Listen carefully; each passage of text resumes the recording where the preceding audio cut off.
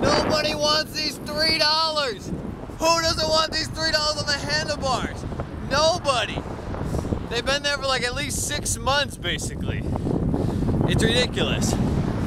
Anyway, so I realized I want to talk about men's health, because I think this is such an important issue. Good morning.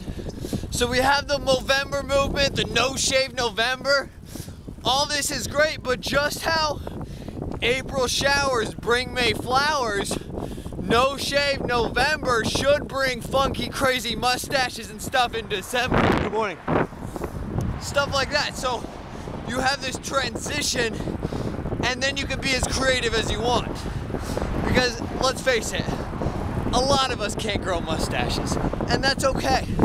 Good morning. I love the anklets. They're all reflective down there, and as his foot goes up and down with the pedaling, it's gonna shine nicely to the cars. So yeah, so that's my thought about the men's health. Let's make it a 2-month ordeal.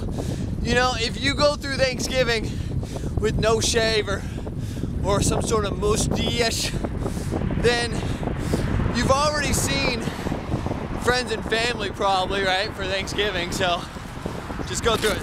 Second thing, this is awesome, so good. Good morning. This is so good, turtle, baby. It's all about the turtle. You know, you need something to get through the day, turtle. You need something, little pick-me-up snack, little crushy crush, turtle, baby, turtle. You gotta love it. Good morning. Good morning, sir. Have that turtle crush snack and go get him, tiger.